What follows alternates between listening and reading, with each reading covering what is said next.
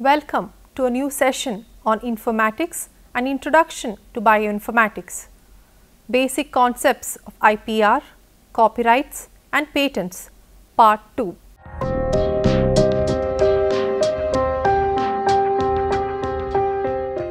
The 21st century will be the century of knowledge, indeed the century of the intellect.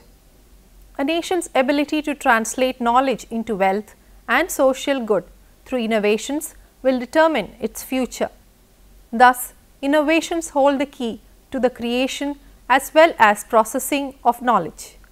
Consequently, issues of generation, evaluation, protection and exploitation of intellectual property would become critically important all over the world. Intellectual property can be characterized as the property in ideas or the expression. It is a creation of the mind, for example, a technological innovation, a poem or a design.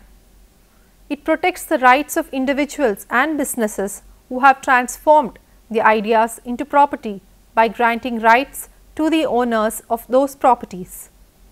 Intellectual property rights are rights granted to a person or a company by a state for products of intellectual effort and ingenuity. The intangible property created by individual or corporation which is protected under trademarks, patent and copyright is called intellectual property, and intellectual property right is a collective term which includes all these laws. We encounter intellectual property at every step of our life today. A patent is a legal monopoly granted for a limited time to the owner of an invention by the government in exchange for full disclosure of his or her invention, for excluding others from making, using, selling and importing patented product or process for producing that product for those purposes without his or her consent. Plagiarism. Plagiarism is the unauthorized use or close imitation of the language and thoughts of another author and the representation of them as one's own original work. In college courses, we are continuously using other people's ideas. We read them in texts, hear them in lecture, discuss them in class and incorporate them into our own writing.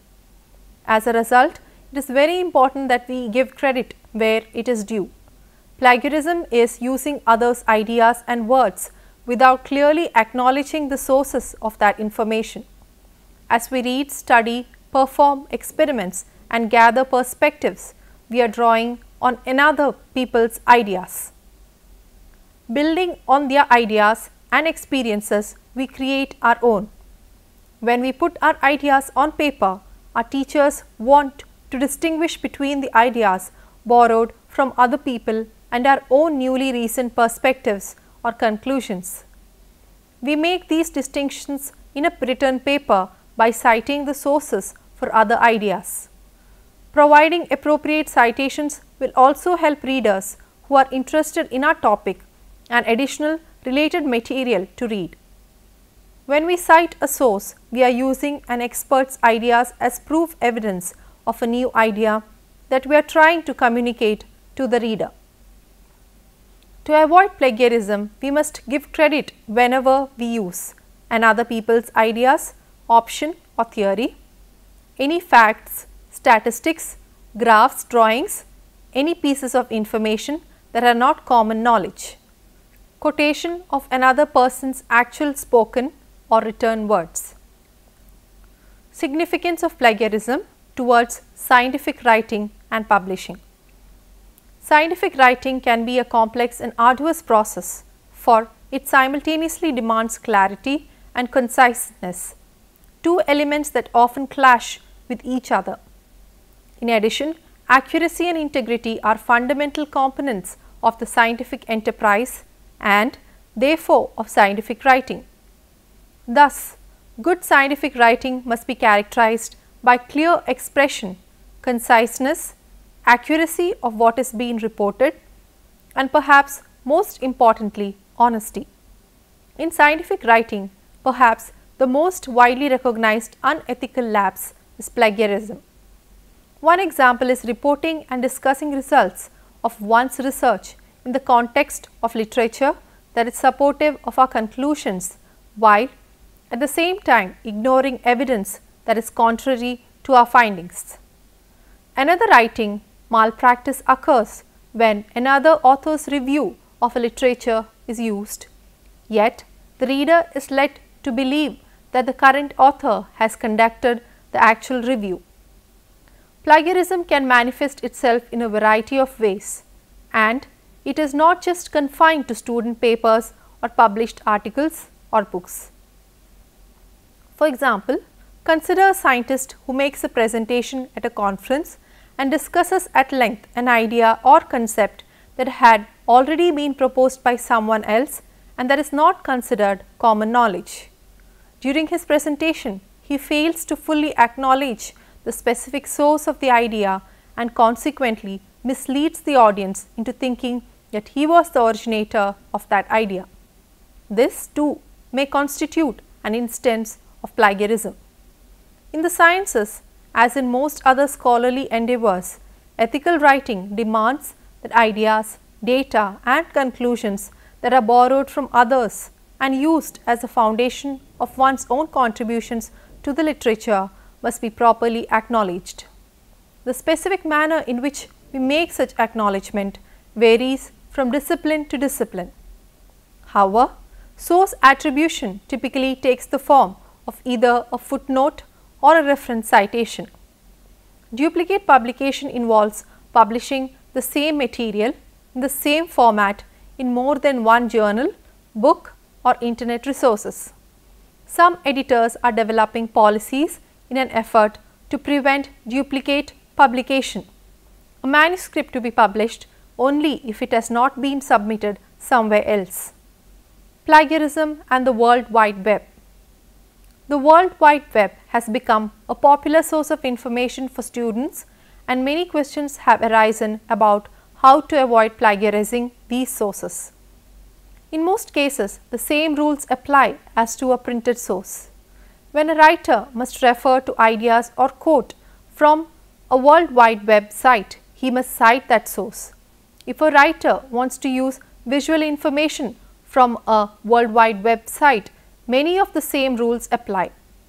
Copying visual information or graphics from a World Wide Web site or from a printed source is very similar to quoting information, and source of the visual information and the source of the visual information or graphic must be cited. These rules also apply to other users of textual or visual information from the World Wide Web sites. For example, if a student is constructing a web page as a class project and copies graphics or visual information from other sites, he must also provide information about the source of this information. In this case, it might be a good idea to obtain permission from the site's owner before using the graphics. Patent system in India.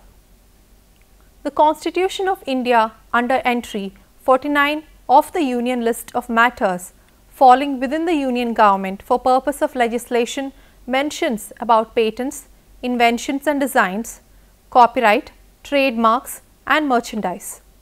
It makes no specific mention of intellectual property.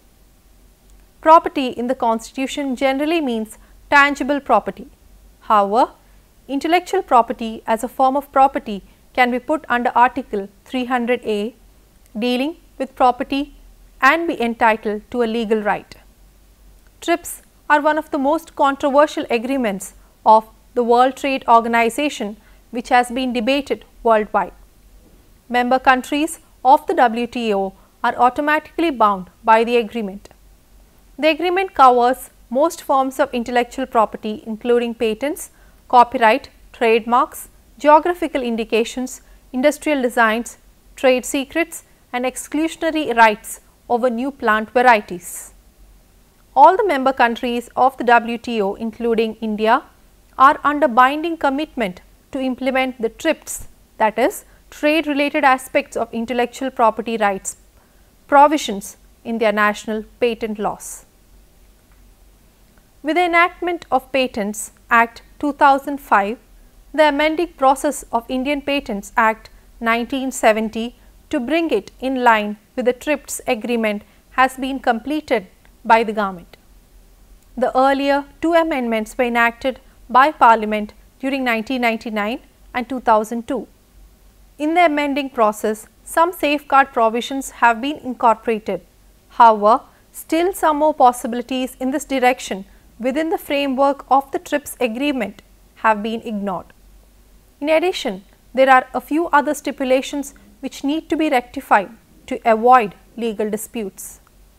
The original Patent Act 1970 was a balanced act which helped the growth of industry and also adequately covered the public interest angle. TRIPS, trade related aspects of intellectual property rights. TRIPS also provide rules regarding domestic procedures and remedies for the enforcement of intellectual property rights. The rules are general principles applicable to all enforcement procedures, that is, they contain provisions on civil and administrative procedures and appropriate remedies so that right holders, be they patentees, copyright owners or other intellectual property owners, can effectively enforce their rights. The three main features of the agreement are: standards. The agreement sets out the minimum standards of protection to be provided by each member. Each of the main elements of protection is defined, namely the subject matter to be protected, the rights to be conferred and permissible exceptions to those rights, and the minimum duration of protection. The agreement sets these standards by requiring, first, that the substantive obligations of the main conventions of the WIPO, the Paris Convention for the Protection of Industrial Property and the Berne Convention for the Protection of Literary and Artistic Works in their most recent versions, must be complied with. The TRIPS agreement is thus sometimes referred to as a Berne and Paris plus agreement. Enforcement. The second main set of provisions deals with domestic procedures and remedies for the enforcement of intellectual property rights. The agreement lays down certain general principles applicable to all IPR enforcement procedures. In addition, it contains provisions on civil and administrative procedures and remedies, provisional measures, special requirements related to border measures and criminal procedures which specify in a certain amount of detail the procedures and remedies that must be available so that right holders can effectively enforce their rights. Dispute settlement. The agreement makes disputes between WTO members about the respect of the TRIPS obligations subject to the WTO's dispute settlement procedures. The TRIPS agreement is a minimum standards agreement which allows members to provide more extensive protection of intellectual property if they so wish. Members are left free to determine the appropriate method of implementing the provisions of the agreement within their own legal system and practice. The TRIPS patent system is based upon a joint statement presented by the Multinational Association of USA, Europe and Japan to the GATE Secretariat in June 1988 during the Uruguay round negotiations. The main features of the TRIPS patent system are as follows. TRIPS provides for patent protection for any invention, whether product or process, in all fields of technology, provided that they are new, involve an inventive step and are capable of industrial application. The foreign patent holders have been absolved from working of their patents, and imports by them are to enjoy the same patent rights without discrimination as to the place of invention, field of technology and whether the products are imported or locally produced. The term of all patents shall not end before the expiration of 20 years from the date of application. There is no licensing of right provision. The compulsory license provisions are having tight conditional ties with constraints for exports.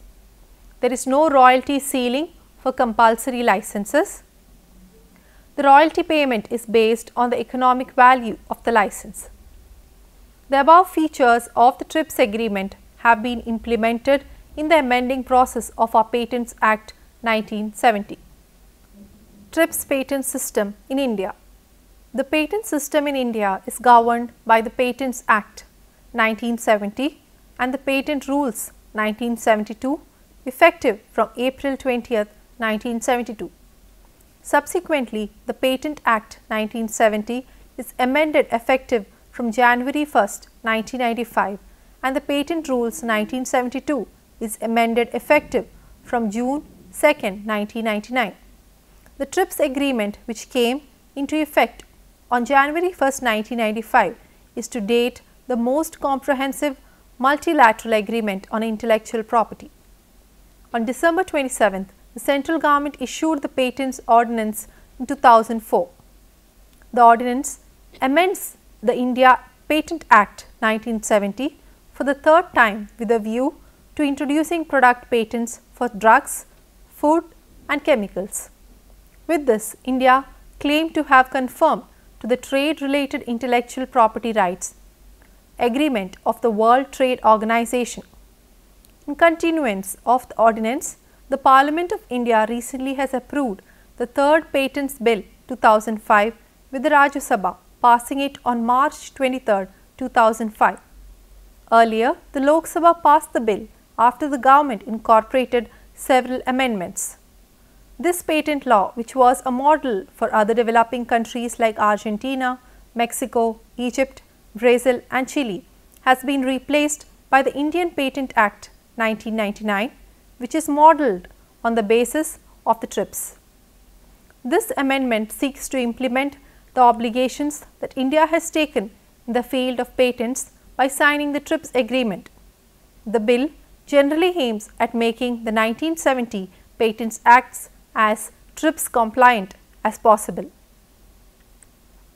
Besides TRIPS, India is also a member of the following international treaties related to intellectual property rights: Convention establishing World Intellectual Property Organization or WIPO, Paris Convention for the Protection of Intellectual Property with effect from December 7, 1998, Patent Corporation Treaty PCT with effective from December 7, 1998.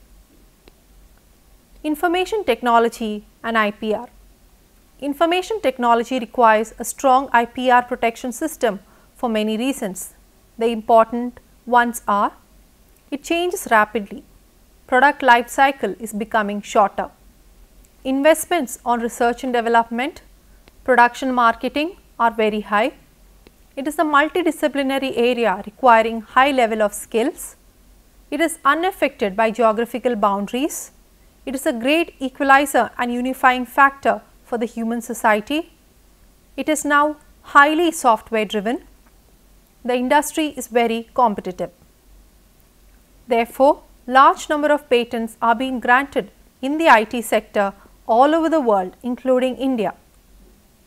In a recent study conducted by the Patent Facilitating Center or PFC of the Technology Information Forecasting and Assessment Council TIFAC, it was found that electronics is the second most important area after chemicals, in which a large number of patent applications are being filed in India. Similarly, applications related to Internet and e-commerce may also be tracked. Internet has introduced many new features in sharing of information and knowledge, and there is a general feeling that some special protection regimes may be called for. The matter is being discussed globally by the international organization like World Intellectual Property Organization WIPO and World Trade Organization. So far, no recommendations have emerged which could be considered acceptable to all. However, there is one common understanding that new rights of intellectual property should be avoided and no greater protection to intellectual property need be provided in the cyberspace than that exists elsewhere. Types of intellectual property right applicable to Internet. Generally speaking, the enforcement aspects rather than the protection aspects of IPR are occupying people's minds, and people are perhaps more concerned about the non-IPR issues such as levying duty on accessing information on internet and doing e-commerce through the internet. While dealing with the IPR, the internet, one is predominantly concerned with copyrights, trademarks, patents, registered design and protection of IC layout design, and undisclosed information. Each of the rights mentioned above provide a different kind of degree of protection.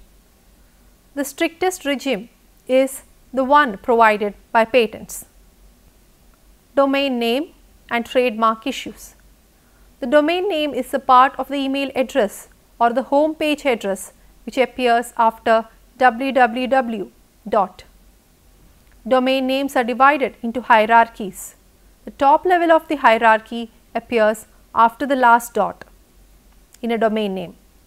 In Microsoft.com, the top level domain name is .com. The .com name is the most common top level domain name and is used to indicate that the domain name is owned by a commercial enterprise. Other common top level domain names include .org for non-profit organizations, .net for network and internet related organizations, .edu for 4-year colleges and universities, and .gov for government entities. In addition to these generic domain names, each country has been given a unique top level domain name. For instance, .ca indicates a domain in Canada and .in indicates an Indian domain. The estimated number of domain name registration has increased. It is clear that the internet is an effective tool for marketing internationally and creating more and more business opportunities. Potential markets are not limited by geographical boundaries. For this new communication medium, the goods or services offered are not available for instant physical identification as are goods in a store. Instead, these goods or services must be located and accessed by a domain name. It is at this point that an issue related to trademark arises. The concern is that an internet address assigned to A would contain words constituting B's trademark. If A is an entirely different business from B, there may not be any trademark infringement problem because there is no possibility of consumer being confused. Many developing countries are not members of treaty related to trademarks. Due to the international nature of internet, this will lead to many legal cases as many applicants will have very difficulty in accessing the trademarks and trade names already registered in other countries. This development makes the allotment of domain name dependent on a global search. Further, consideration may be given to changing format of the domain name to avoid the trademark issues. No clear-cut guidelines exist to decide the cases related to domain and trade names. Let us now summarize what we have learned in this session. Intellectual property rights are a means of protecting and rewarding innovation. Property in the Constitution generally means tangible property. However, intellectual property as a form of property can be put under Article 300A dealing with property and can be entitled to a legal right. TRIPS are one of the most controversial agreements of the World Trade Organization which has been debated worldwide. All the member countries of the World Trade Organization, including India, are under binding commitment to implement the TRIPS provisions in their national patent laws. Information technology requires a strong IPR protection system. Plagiarism is unauthorized use or close imitation of the language and thoughts of another author and the representation of them as one's own original work. The domain name is the part of the email address or the home page address which appears after www. The internet is an effective tool for marketing internationally and creating more and more business opportunities. Here are a few questions for you to work out from what we have learnt in this session. Discuss intellectual property rights on living organisms. Intellectual property right issues in India. Elaborate the various provisions of TRIPS. Discuss the different types of plagiarism. Internet and IPR. Discuss the issues.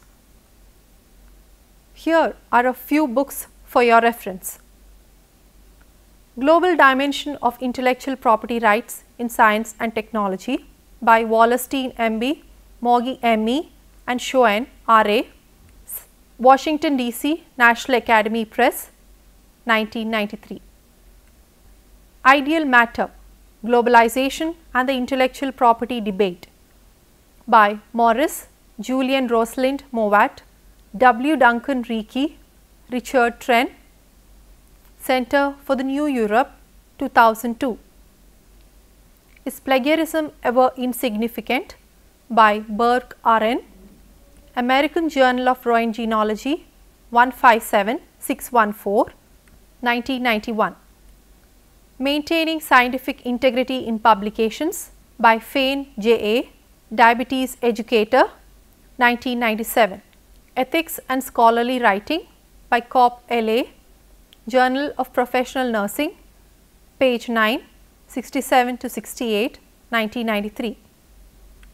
Website www.worldtradelawnet/youragreements/tripsagreement.pdf. Thank you for watching this session. We will meet in the next session with another topic. Till then, bye.